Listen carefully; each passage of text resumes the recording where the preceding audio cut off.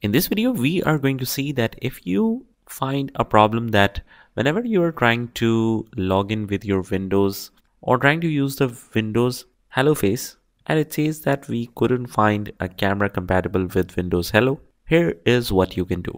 First of all, just go to the start menu and just right here, settings, click on that. And on the left hand side, we have the privacy and security options. Just click on that. And here on the right hand side, just scroll all the way down to the camera. Here it is in the app permissions. We have camera. Just click here. And here just make sure that the camera access is turned on.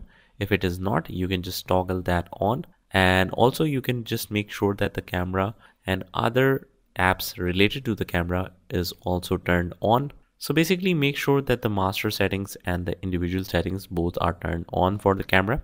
And after that, just close out of here and then try to activate the Windows Hello face feature. Now hopefully that should work for you, and hopefully you should be able to resolve the problem. But if not, just make sure that your external camera, if it is an external camera, it should be plugged in properly. So make sure of that. Or you can try any other USB port. Maybe that should work for you. And also if it is an external camera, make sure the correct drivers is installed.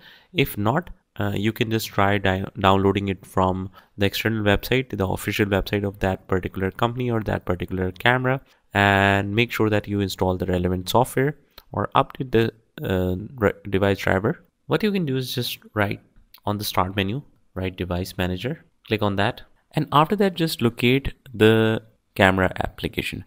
So here I'm just taking an example that this is, let's suppose, camera. I'll just click on the batteries, but in your case, it should be camera.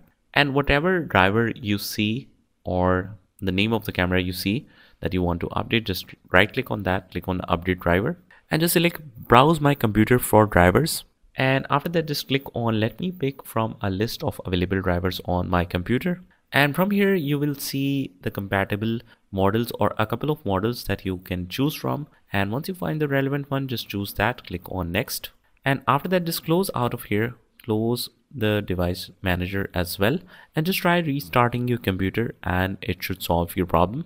So that's pretty much it, guys. I hope you found this video helpful, and if you did, hit the like button and subscribe to our channel. Also, if you want to learn more amazing stuff on our channel, you can join the playlist link in the description, and I will see you in the next one.